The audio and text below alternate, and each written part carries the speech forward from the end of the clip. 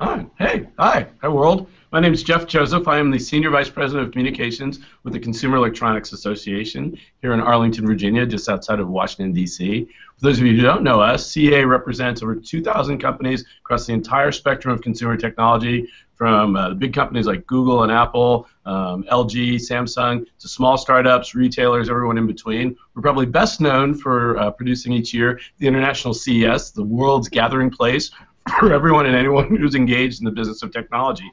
I'm here today with Ross Rubin. Ross is a principal analyst at Reticle Research, which he founded in 2012. He focuses on consumer technologies. Ross is a blogger at Techspressive. You might see his weekly column at Engadget or at ABC News Online. He's a graduate of Cornell University, and you can follow him on Twitter at Ross Rubin. I also have here today, hi Ross, how are you? Good. Thanks for joining us. I also have Sean Dubravec, who's our chief economist and director of research at CEA. Sean has a PhD in economics from George Mason University. He's a frequent speaker on topics related to economics, to technology, consumer technology, finance. He sits on the board of directors for the National Association of Business Economists, and he's a baseball fan, and you can follow him at Two Opinions. Good morning, Sean. Thanks for joining us. Yeah, great to be here.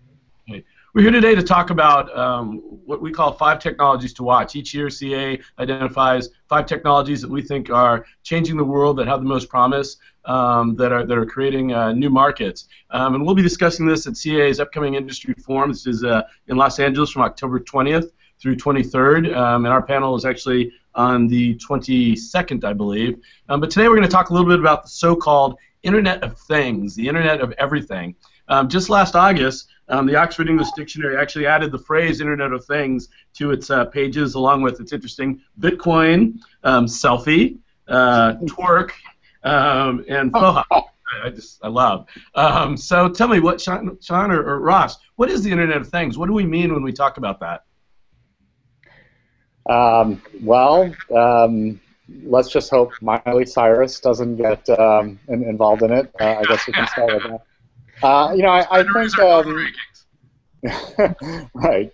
I think one of the interesting things about the Internet of Everything, or the Internet of Things, as it's sometimes called, is that it's such a new area that we see a lot of adjacencies to other developing areas in technology. There are ties to areas like telemetry. There are ties to what's called M2M, or machine-to-machine communication. There are ties to sensors and wearables. So we're early enough in the evolution of this that the definition is a little bit amorphous. I tend to take more of a holistic view, and that it includes a lot of the things that are already Internet-enabled today, are smart devices, PCs, smartphones, tablets, etc.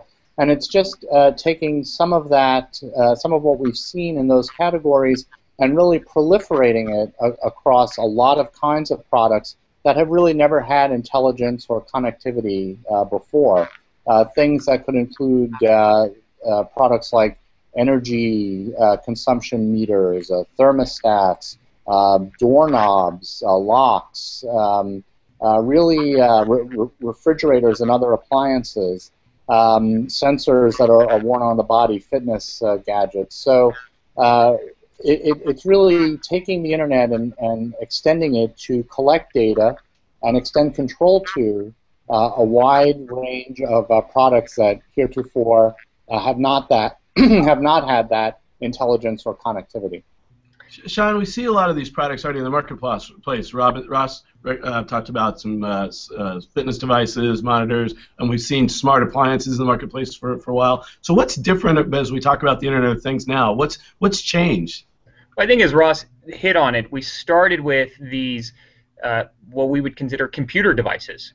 Laptops first, and then you bleed that into some of the newer computing devices we've seen move to mass market over the last couple of years, smartphones and tablets. And the key to me, really, of the Internet of Everything and the Internet of Things is that we start to deploy this first connectivity and then ultimately intelligence to everyday things. So, one of the things I see as we look at the evolution of technology when something moves from a scarcity to a surplus in technology, we tend to waste it. If you go back to computing power, it used to be a scarcity, and we used it very sparingly. We used to have to check it out from universities. We used to have to borrow it, queue up and get access to it. And then it moved from a scarcity to an abundance, and we started to waste it. So you think back to 1981 when Apple launched the Macintosh. They were kind of the first commercially successful company to have a graphical user interface. Prior to that, we would have never wasted computing power on producing a mouse icon or folders on a screen. And we're there today now with sensors. So sensors went from a scarcity to an abundance. 2006, 2007, Nokia launches a phone in 2006, and of course Apple launches the first iPhone in 2007.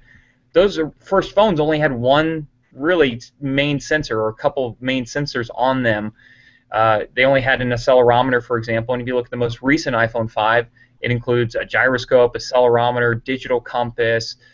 The microphone is now a digital, MEMS device. So we've deployed these sensors widely, and we've moved from simply a scarcity to an abundance, and so we can start to deploy those across any number of things: thermostats, door locks, and you start to see the devices that are doing that. But I've even seen sensors deployed on things like surfboards.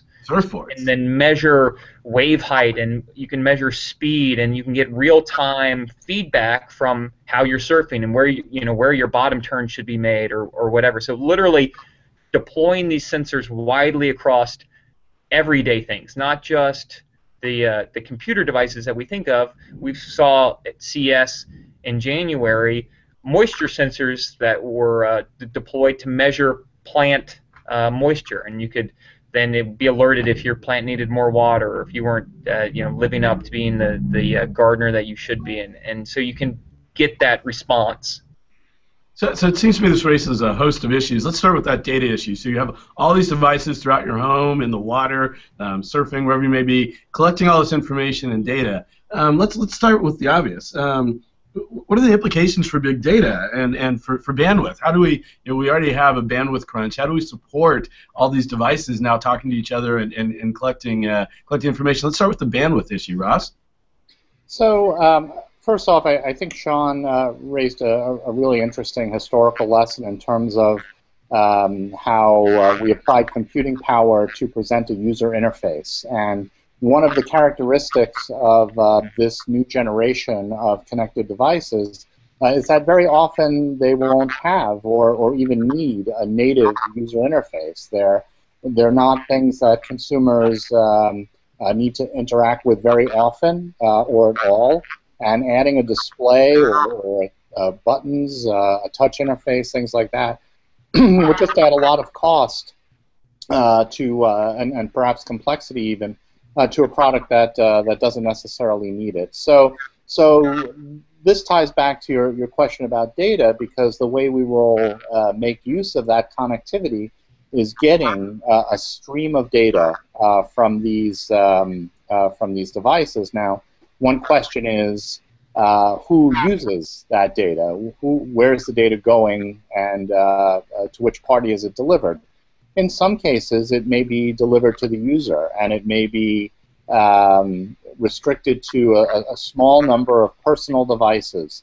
In some cases, as in, say, a meter reading example, you're going to get aggregate data from thousands, perhaps even millions of devices, wirelessly sending information from many different endpoints to a central server. And so we're seeing, as a lot of these devices communicate wirelessly, we're seeing carriers, for example, start to launch these wholesale services to corporations that need this kind of bandwidth.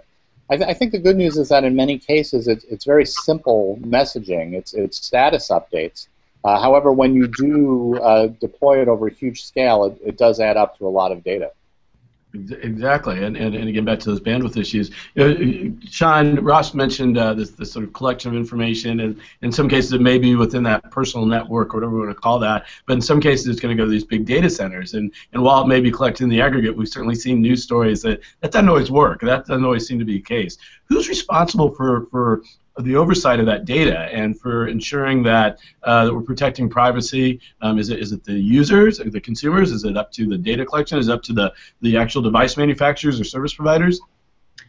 And I think a lot of those details are getting sorted out right now. I think kind of the first question is how valuable is some of this information? I think we tend to think, oh, all of our information, all of our health information or our location information, all of that is extremely valuable, and we should be heavily compensated for it should it be misappropriated or lost. And in fact, you know, a lot of that data isn't extremely valuable. While we might find it neat and useful, it's not always kind of valuable in the traditional monetary sense that companies can exploit every ounce of it. Well, let me just interrupt for a second, but it's not just about the potential monetization, right? It's just about, you know, I may not want the world knowing that I'm a terrible gardener. Right. Example you gave, I may not want my mother to know that I haven't learned any of her gardening skills and I'm not watering my plant. Who makes that decision? Right, and I think you know, companies are still trying to figure that out, and individuals are still trying to figure that out. So I think we'll see, like we do throughout the evolution of technology, backlash when some of that information gets misappropriated if consumers decide that it was in fact valuable and that they did want it, you know, kept very secure. So whether it's you know, your moisture content of your potted plants or something else, you know, the consumers will respond to that data being used outside of what they wanted to. So consumers want to be able to control their user experience. They want to be able to control that data as well. They want to be able to have a say in how that data gets used. I think also as you try to get more integration with different systems that you may be interacting with in your life, the need for a third party to come in and help manage that service grows. So, for example, you know, if you just are wearing a little pedometer, a connected pedometer, and the relationship there is between you know, you, the device maker, and perhaps its website or its smartphone app, and the company that makes the smartphone, you know, that's probably something that's quite a bit easier to manage. Once you start getting into something like managing a digital home, well, now you have a lot of different interactions. You have lighting systems, you have heating and cooling systems, you may have garage door openers and security systems, and so, you know, that's why we're seeing a lot of attention in this space from wireless carriers, security companies, and other companies that consumers already have a trusted relationship with and a billing relationship.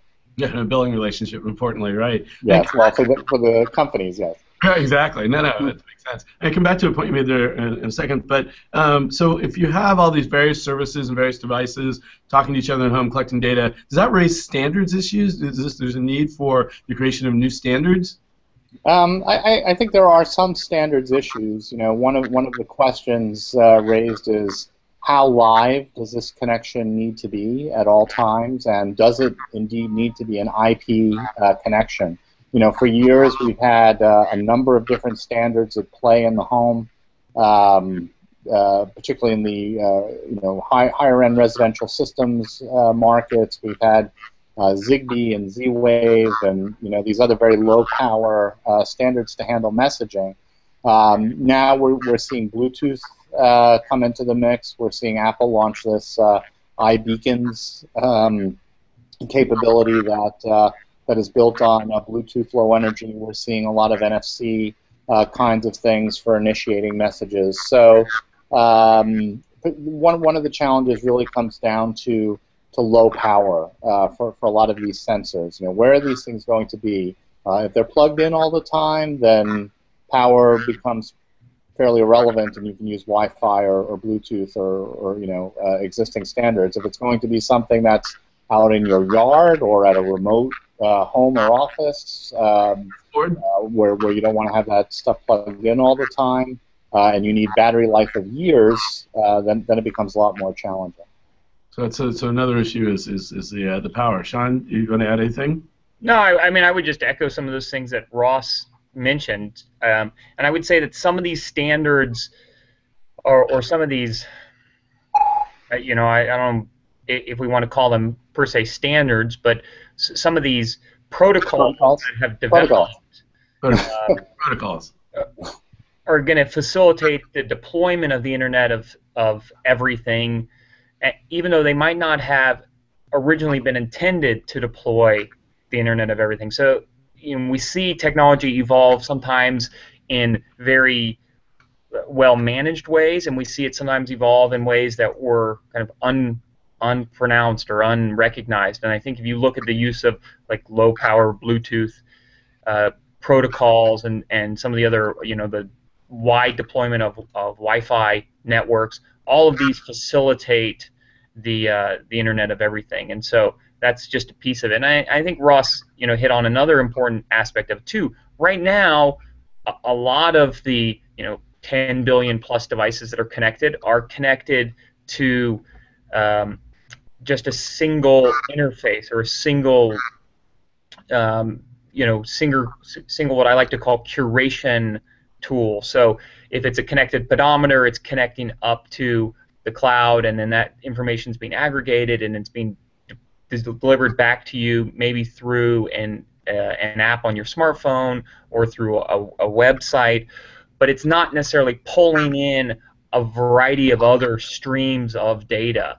And I think one of the next big things for the Internet of Everything is to start to pull in all of this other information, right? Where you really start to get robust algorithms is when you've got multiple, what we might call independent variables. So it's your location, it's pedometers, it's pressure sensors that are measuring height, it's all of these other aspects that take into account the full holistic view of your existence, not just these kind of one-offs. Right now we have a lot of one-offs, and the next decade I think will be defined by all of these different fibers coming together to create a much more holistic view, and that's where you'll really start to get meaningful recommendations, I think. I agree.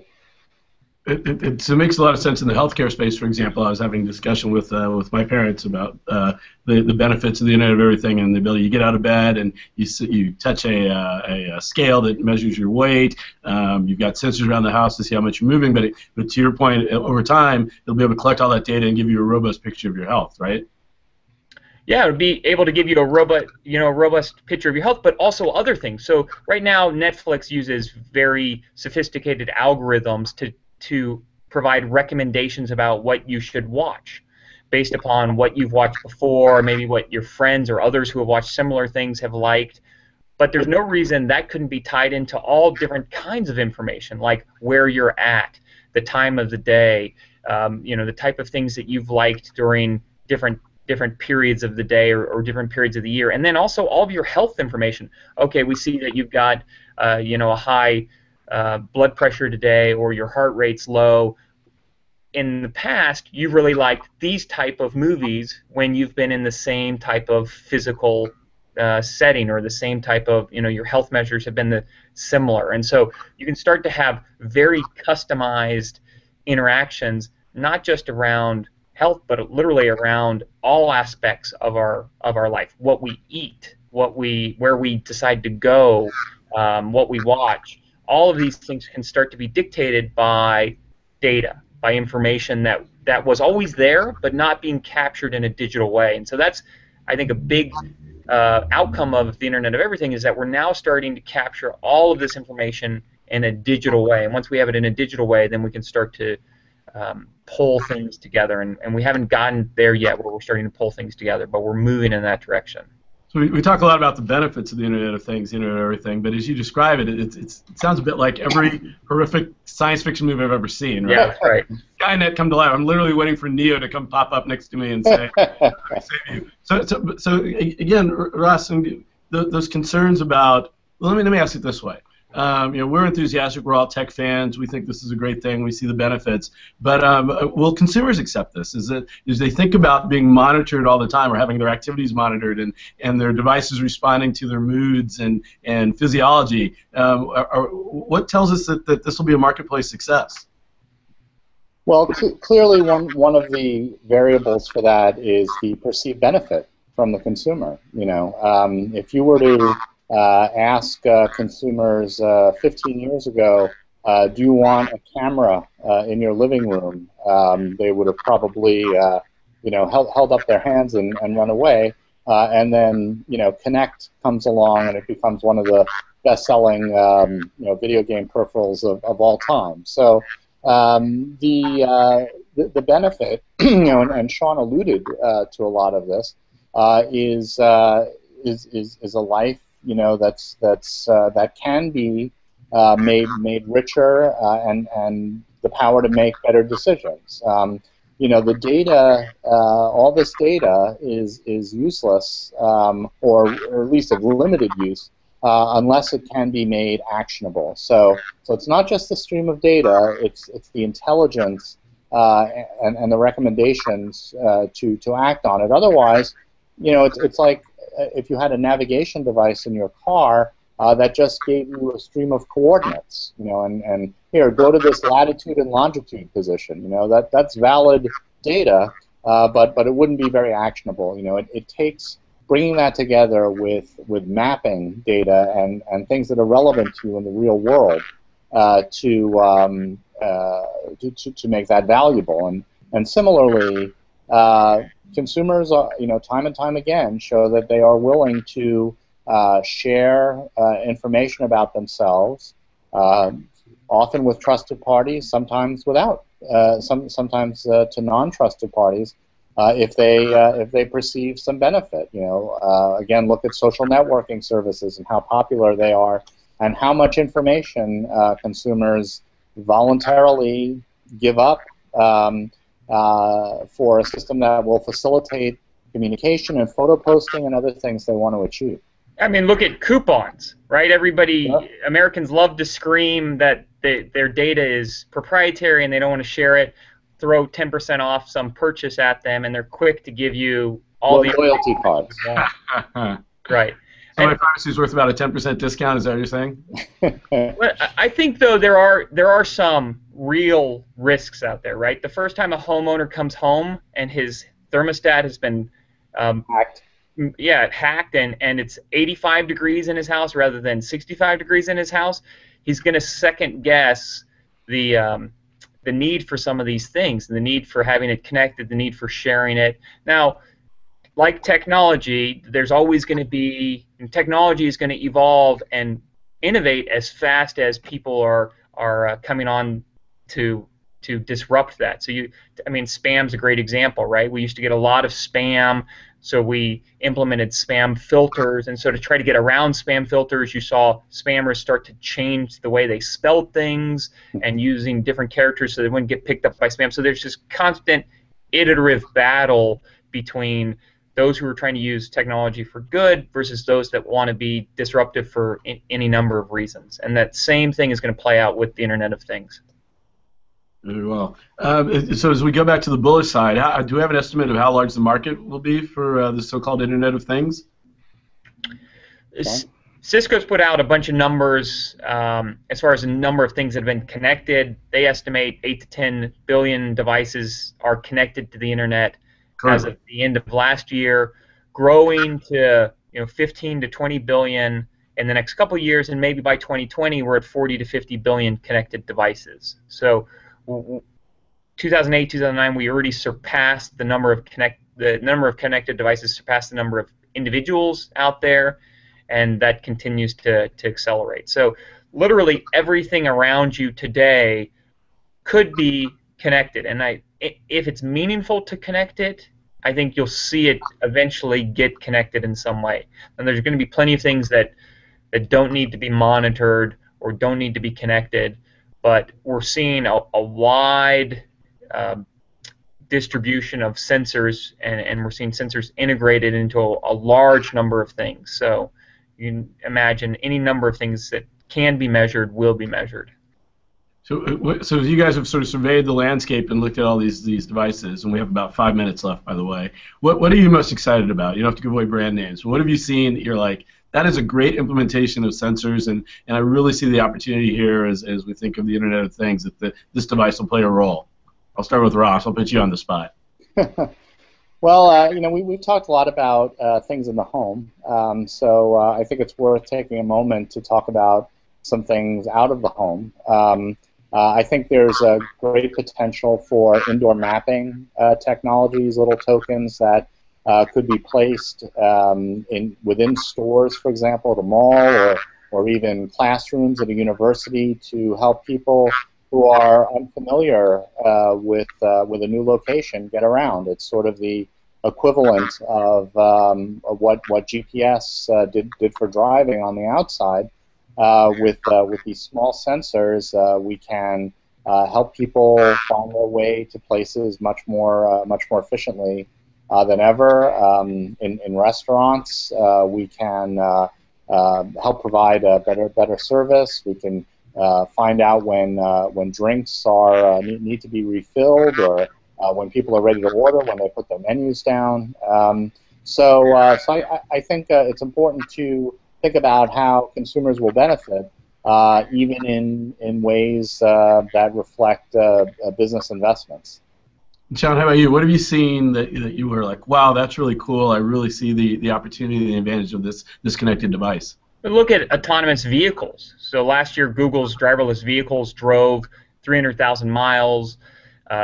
Estimates are by 2020, 2025, we start to see more mainstream deployment of driverless vehicles. Google's driverless car is nothing more than a Prius with a bunch of sensors strapped to the top and strapped around it, and taking into account all of that information. So really, a driverless vehicle, an autonomous vehicle, is an Internet of everything. I've seen that also show up with tractors. Some of the tractor companies now are integrating sensors. John Deere's working on it. There's a few others to make those autonomous, so you can literally become more efficient. So there's a whole, and we talk about consumer way of life and that becoming easier, but there's also a lot of productivity that can be driven out of the Internet of Everything. And so there's a lot of economic growth and a lot of promise around the Internet of Everything. So, we're kind of connecting textbooks, for example. Let's talk a second about education. As textbooks go to digital, you can start to monitor and measure all of that information. How long did a student spend on a page? How many pages did he skip? All of that information can be measured and monitored and provided back to the student, to a teacher, to a parent, to help them understand what aspects are they not grasping. Where could they benefit from extra tutoring, or where should we help? What concepts are too difficult? By connecting all of these devices and then starting to measure all of this information, you can start to provide real-time feedback. So literally, you can catch a student slipping before they've slipped too far. There's, I think, a lot of productivity-enhancing activities that can take place. Supply chains can become more efficient. Ross talked about getting better recommendations at a restaurant or having better service. I mean, all of those are kind of a business use case scenario where businesses can make more informed decisions through data that was kind of always around them, but wasn't ever being monitored, wasn't ever being run through intelligent devices. And then your exercise sensor can tell your self-driving car that you haven't been exercising enough, so the self-driving car will force you to walk. Right. You look. So Ford Sync is actually working on some prototypes that pull in some of that health information. So you actually have a HIPAA certified area inside the vehicle. It's just you, right? So that qualifies under HIPAA as a secure zone, and so you could get feedback from things. Imagine you've got diabetes, you see a low reading, and you get in your car 30 minutes later, your car could check in on you and say, did you eat the fruit you were supposed to eat? Did you eat a granola bar? If not, before you get in the car and start driving, let's go ahead and address that right now. So we can have these constant prompts. Again, that's kind of a health and fitness related thing, but we could have those prompts in a lot of different aspects of our life. And then the glove compartment will 3D print your granola bar. That's right. Good, excellent. You guys, thank you so much. It's our time is up. I want to thank Ross Rubin and Sean Duberback for joining me here today to talk about the Internet of Things. For CA members, you'll continue this panel with more at our upcoming industry forum, October 20th through 23rd in Los Angeles. You can find us at www.ce.org, and again, at Ross Rubin, at Two Opinions, and I'm at J.A. Joseph. Thanks for joining us, and Ross, Sean, I look forward to seeing you in Los Angeles. Thanks, Jeff. Yep, thank you. Thank you.